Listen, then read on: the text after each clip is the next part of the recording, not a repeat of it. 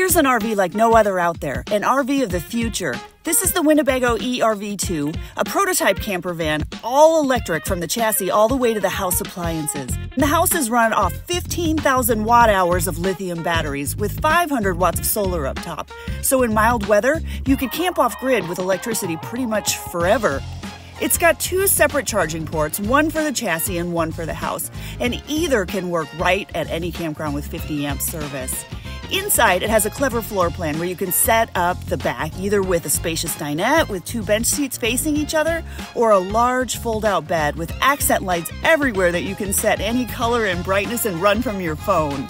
There are lots of unusual things in this van, like the 48-volt AC, which is super quiet, and we wish we had it in our own RV.